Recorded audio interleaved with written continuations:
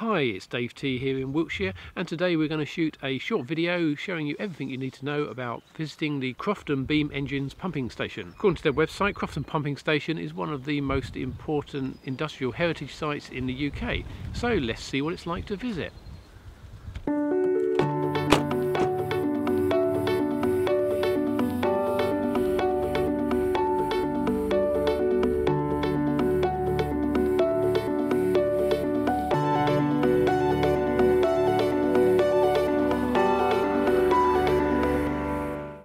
Okay, so somewhat unusually, you don't actually pay until you take the tour, but if you want to walk around the general site, that's free.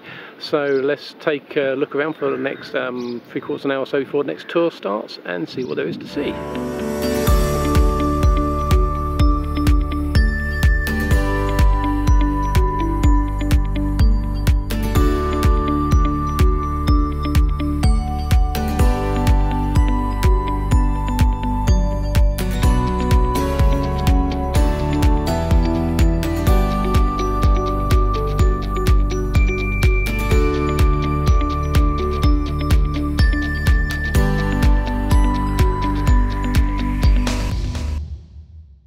Okay, so it's almost 12 o'clock, so we're going to go and take the guided tour around the engine shed. Welcome everybody to Crofton Beam Engines again. My name's Simon, I'm the visitor manager here, and I'm going to be leading your tour.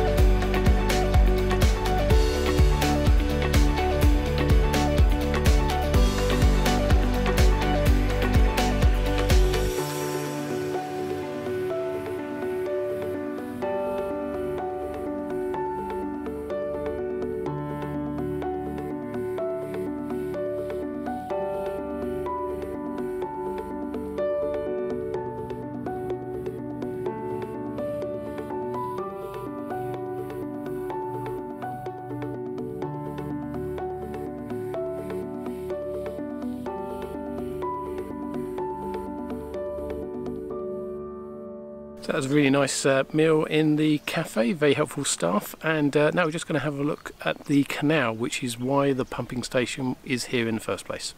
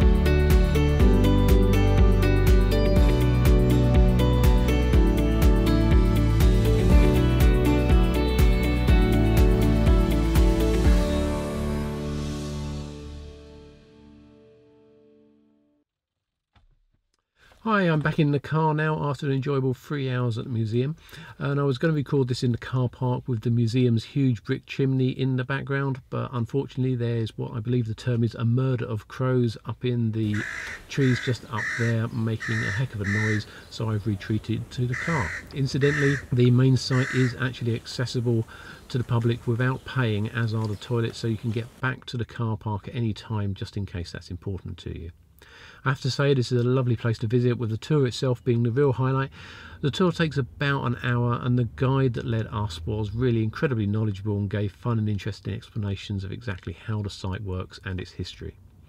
We visited on a non-steaming day, so the engines were not in action. It's worth bearing in mind that this is actually a real steam pump and can and still is sometimes used to pump water up to the top of the canal system to top up the canal. Apparently when the replacement modern electric pumps are not working for some reason, they do actually use the steam engines to pump the water up and keep the canal topped up. But if you want to visit on a steaming day, then you need to check the website, and they clearly mark out which days are steaming and which ones aren't.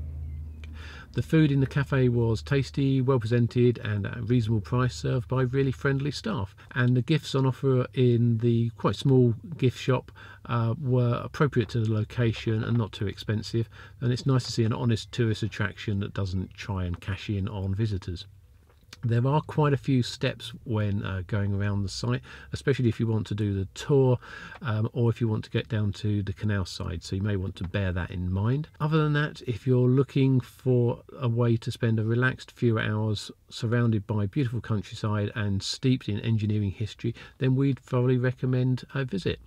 I hope you did find this video helpful, and if you did, then please show your appreciation by hitting that like button, and if you'd like to see more videos like this, then please consider subscribing, and as always, thanks for watching.